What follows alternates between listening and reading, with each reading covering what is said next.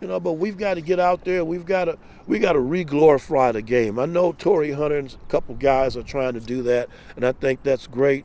And I think we need to keep doing things like that, and just staying in those, letting these kids know that they're cared for, and we need to go out and just touch them, and let them feel, and let them know that we're real. This is not fake. You mentioned Torii Hunter. You, I believe he mentioned you somewhere, so you must have had some influence on him. Talk about that. It was back. Oh my goodness! I was scouting with the Padres, and I was in Pine Bluff, Arkansas, watching the kid play. And I looked in the outfield. I go, oh my God, who is? I must have missed a guy. I said, who is that guy? They said, oh, that's Torii Hunter. I said, well, what grade is he? He said, he's a freshman. I go, what? He looked like a senior. I mean, this kid was just graceful, and he was playing. And I just walked up to him. I said, you know what, young man? I said, you should keep swinging a wood bat, play hard, and play baseball.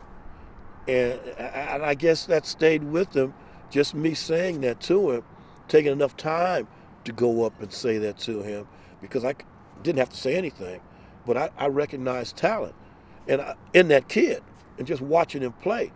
And to this day, he thanks me for that, and I really appreciate that coming from Torii.